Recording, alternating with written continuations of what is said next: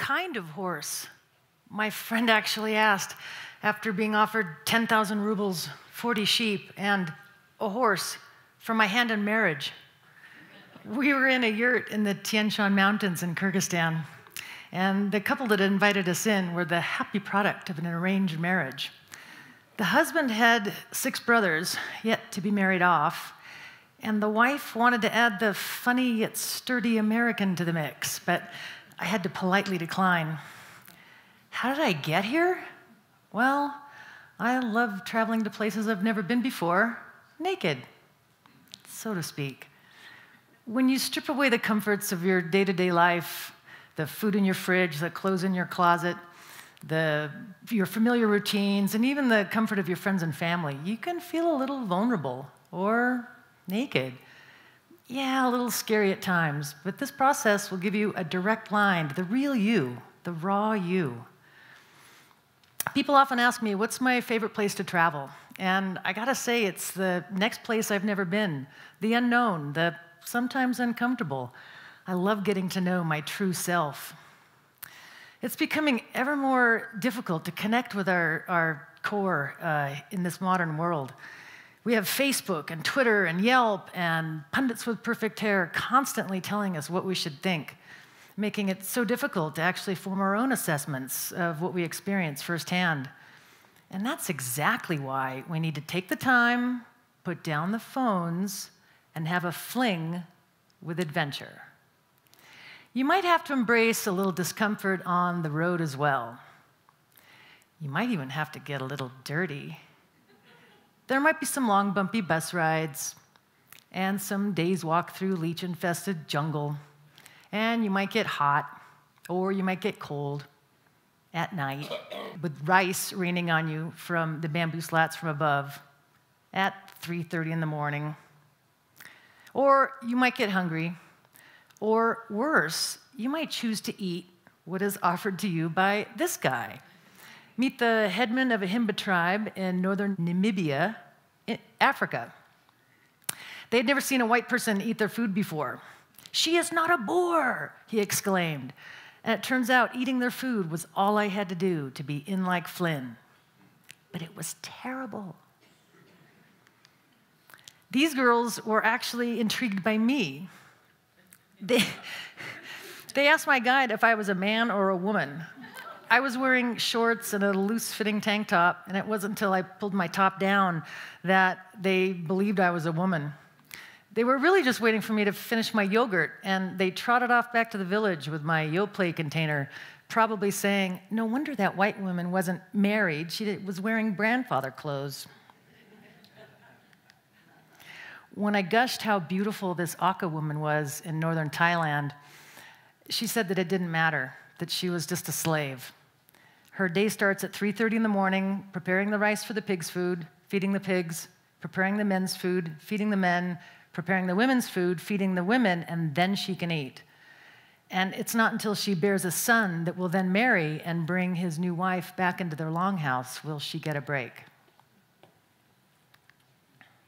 I brought a Polaroid camera to this Aka village on the Laos-China border, but what I should have brought were batteries for everybody's boombox.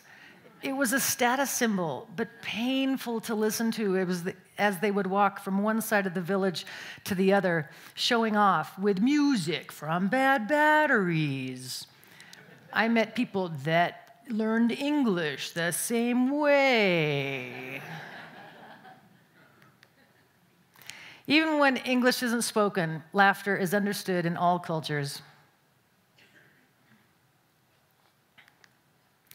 I just heard laughter humorously described as when a smile has an orgasm. Remember, being uncomfortable is only a temporary condition. Pretty soon you'll be home, surrounded by all your comforts again, but what you will get to keep are your real, authentic, juicy experiences. And with any luck, you will never come home unchanged. I have a confession to make. I'm a planner, sometimes to a fault. And that's my biggest challenge with traveling naked. It's unsettling for me not to know everything about where I'm going. But that's where the magic happens, in between the known, in the somewhat scary place of the unplanned and the unscheduled. When you don't have anywhere else you need to be, it makes it so much easier to be present and to be able to say, yeah, why not, to your next unexpected invitation. And that's why it was a good thing I had an open-ended schedule and some days to spare when my new camel breeder friend in the red turban motioned me to come along and bring your camera.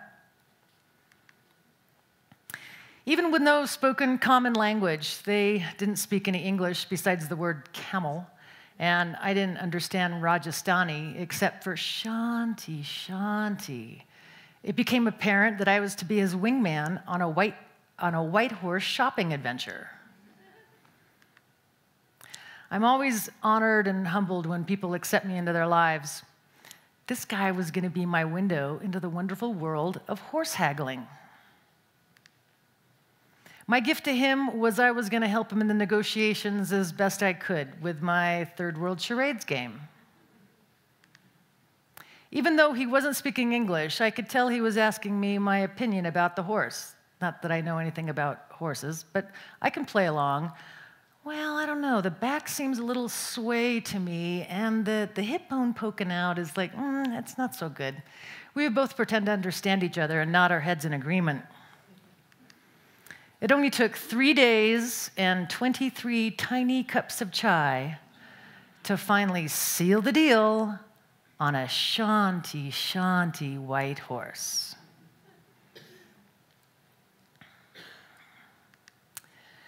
Traveling naked not only means leaving your comforts and your schedules behind, but also your old frame of mind. When we travel to faraway places, to unfamiliar lands, and immerse ourselves in cultures we've never seen before, it becomes easier to see the world through fresh eyes. This is the full Monty of naked travel, when we can bear ourselves so much as to leave behind our preconceptions as well. It's these naked eyes we want to cultivate, the ability to perceive the world without filters or bias we might have. This is easier said than done, as I was reminded of when I was invited to photograph a Muslim village wedding in Kashmir, India. Normally, the more different an experience is, the easier it is to let go of assumptions, to experience it in its pure form. And I knew not to expect anything like the lavish Sun Valley weddings that I've grown accustomed to photograph, but I was at least expecting men and women to mingle. Here we have the bride in the corner holding court with the women in the green room, and the groom holding court with the men in the pink room. I was also expecting to take a picture of the bride and groom together, but they're not allowed to see each other yet. They've only had a couple phone conversations and a super cheesy video that the 25-year-old groom found on the internet. The food was actually delicious, but I did get a chuckle out of their plate presentation.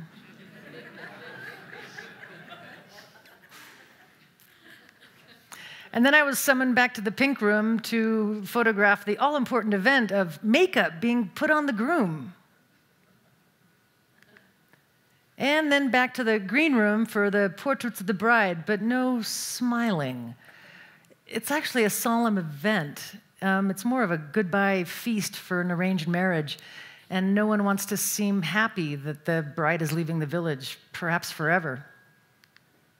Except for this girl. She smiled in all the photos. She must want more likes on Facebook or something. And then the groom leaves under separate cover in a car covered with plastic flowers. And then the bride is ushered by her parents under full burqa to continue the celebration back at the village where she'll eventually meet her husband.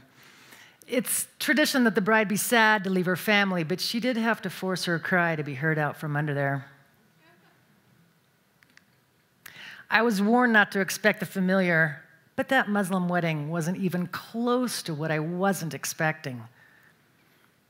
Ralph Waldo Emerson urges us to become a transparent eyeball. He means to have an eye that is absorbent rather than reflective in order to see the world in its truest, most authentic form.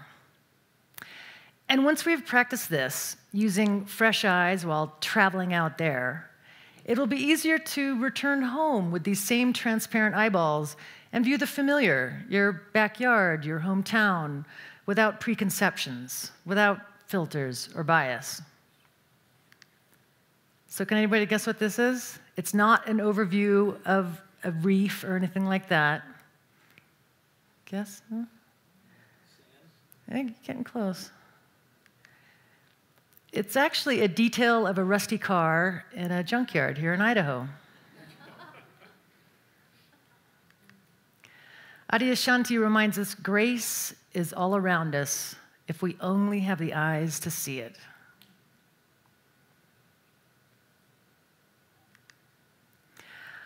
I will leave you with an invitation to get naked, to shed your familiarities and your schedules, to embrace discomfort, and to travel free and unencumbered from preconceptions and expectations in order to have more juicy, robust, authentic life experiences wherever you might go.